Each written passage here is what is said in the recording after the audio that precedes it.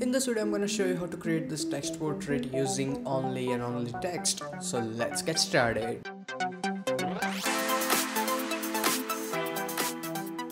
Hey, what's up guys, Dhruv here and welcome to another video by Tutorials Junction. And as you can see, this is the final output. Let's get the original photo. So this is the original and this is what we will create. Now if I zoom in, as you can see, it's just a bunch of text layers layered over each other, nothing else. So to create this effect, let's go to file menu and open the base image. So select the image that you want to turn into portrait, then go and open it. The first thing we need to do is remove the background and make it white. And even if you have white background, you will still have to remove it. So just go and make the selection. So I'm gonna use pen tool, you can use any tool, just go and remove the background.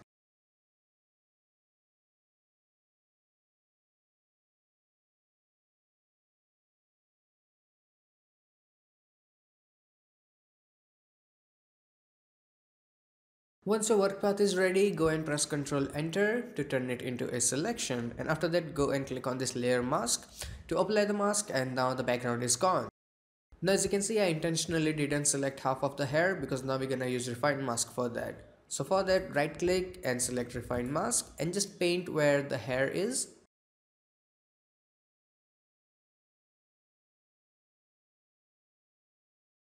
So as you can see, now the hair look much better. Then go and hit OK. After that we need to add a white background. So for that, go and create a new blank layer and put it under your model.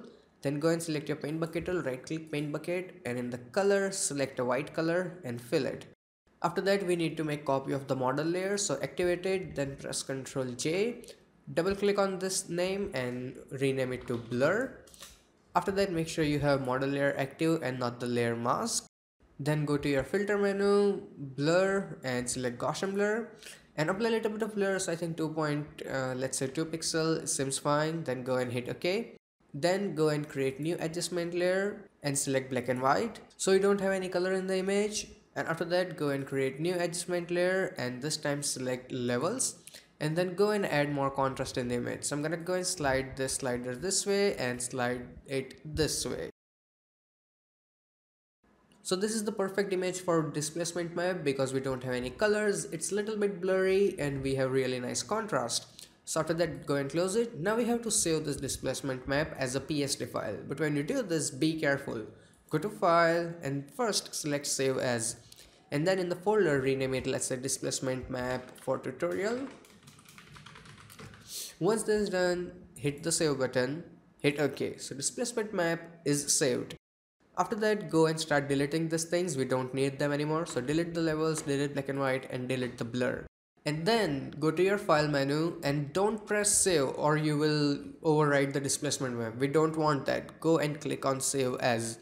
And this time you will name it whatever your actual tutorial file is. So let's name it.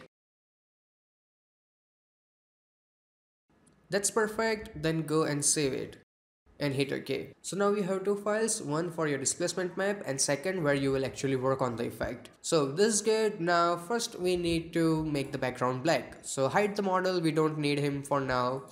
So background is active, then select your paint bucket tool, get the black color and fill it. And now we will add the text, which is like 90% of the work for this effect. So select your type tool from here.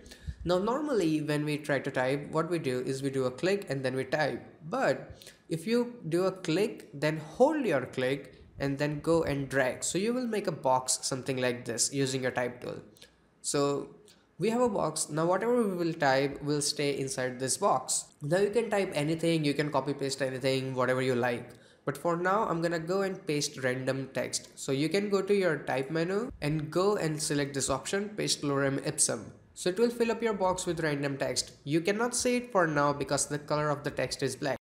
But I can double click here, go to my text color here and make it white, then hit OK. So now as you can see, we have really nice white text and it will stay inside the box. And now we're gonna go and edit the text in a way so it looks more interesting. So first thing, I'm gonna double click here, then go and click on this little box. So it will open all the character options.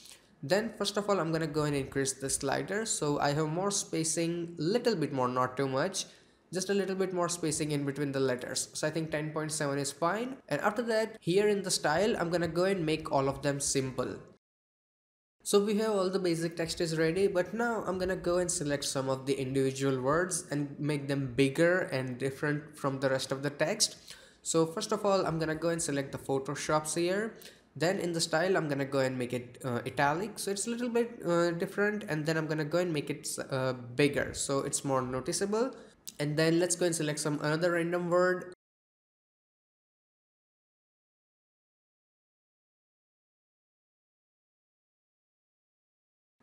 So now as you can see, we have one paragraph ready. Now what I'm gonna do is I'm gonna double click on this T here, so I have everything selected. Then I will press Ctrl C to copy this font. We are done.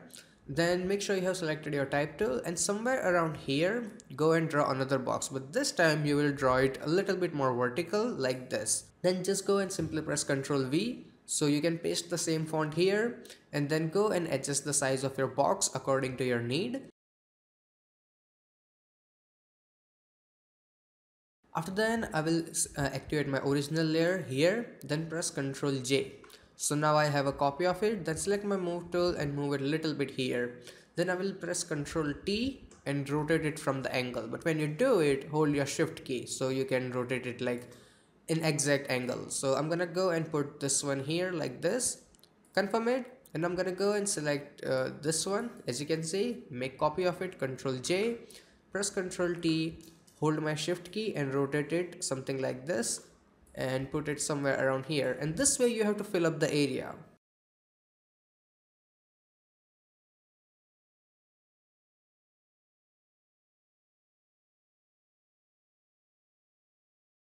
So this is looking good, but we have one big problem, and that is we have a lot of black space in between the fonts, and this is completely normal.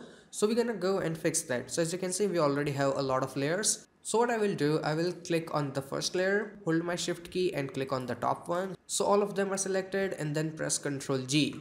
So now we have everything in a single group. Now think of this group as a single layer. So now we're gonna go and press Ctrl T, then hold my shift key and make it smaller, something like this. Now we need to add a little bit of depth in between the fonts. So for that, go and open up your group and select any of the font. So let's go and select this one. Then right click and select blending options. And here you will go and apply drop shadow. And in the drop shadow, go and make sure opacity is 100% and blending mode is multiply. And then go and add a little bit more distance, not too much. Let me zoom in so you can see what is going on. So let's go and add a little bit more distance, something like this, and spread it a little. Okay, then go and hit OK. After then, right click on your layer and select copy layer style. Then go and activate this layer, then right click and select paste layer style, and do it for the all layers.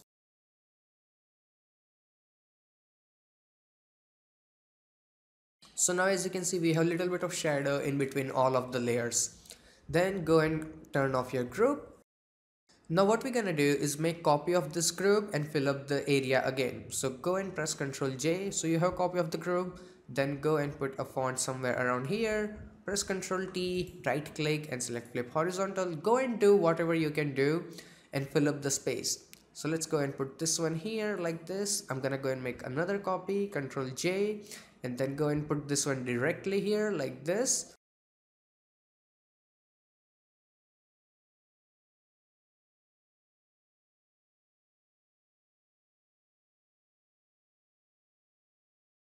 Now what you have to do is go and hide the eye of your layers 1 here, the black layer.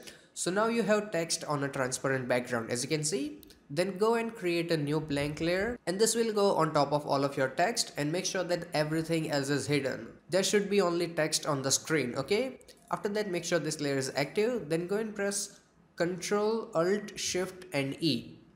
So now it created snapshot of all of the text in one single layer. Let me show you. If I go and hide all of these groups, I still have all the text on one single layer. Now go and turn on your background back. After that, go and select your model layer and make it visible, and then in the blend mode, go and change it to multiply. And the first thing we will do is add some really big readable text, because at the moment it is all just random gibberish filling up the space.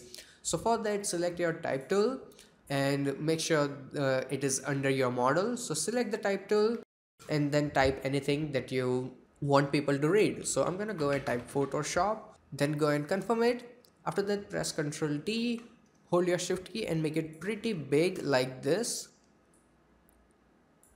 And then I'm gonna go and rotate it. And as you can see, this layer is under our model. So you can see it live, that how it will look. So I'm gonna go and make it a bit smaller.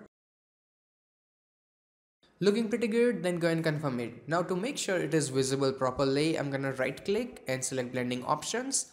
And here, first of all, I'm gonna go and apply a stroke. So select your stroke, and in the stroke, go and make it 6 pixel. And then go and apply a drop shadow. So a little bit of shadow will make it better. So I think that is good enough. Then go and hit OK. Now I'm gonna go and make copy of this thing. Press Ctrl J, select my move tool and move it somewhere around here. Then I will press Ctrl T, hold my shift key and rotate it something like this, and then put it here on the neck. Confirm it, then double click on this T here and type some other word. So let's go and type something cliche, passion. Okay, then go and confirm it, and then I'm gonna go and move it somewhere around here. Then I'm gonna make another copy of it. So press Ctrl J and I'm gonna go and put this one here on the face. Double click on the T and rename it to love. Then go and confirm it. This way you can add as many words you like, but I think 3 is enough for now. After that, hold your control key and select all these 4 layers, all the text you added and the base text layer. Then go and press Ctrl E. So now again all of them are in one single layer and we also have visible text. And now we will apply the displacement map that we created in the beginning. So before you do that, select this layer, right click and select convert to smart object. After then, go to your filter, distort and select displace. I'm using tile and repeat each pixel and the size is 10 by 10. Then go and hit OK. And as you can see, here is the file that we created in the beginning, this map for the tutorial. Then go and open it. So now as you can see, if I turn it on and off, because of displacement map, the text took shape of the model and now it fits in properly and looks a bit more realistic. And now we're gonna go and remove this white text from the outside. So this is super easy. We already have cutout of the model as you can see in the layer mask. So activate the layer mask, hold your Alt key and drag this layer mask on top of your font. So now we only have the model created completely from the text. And you can also do some color correction. So go to your adjustment layer and you can also make it black and white if you want that look, or you can go and delete black and white and go to your adjustment layer and select curves and make it a little bit brighter if you want that type of look. So I think the original one looks completely fine.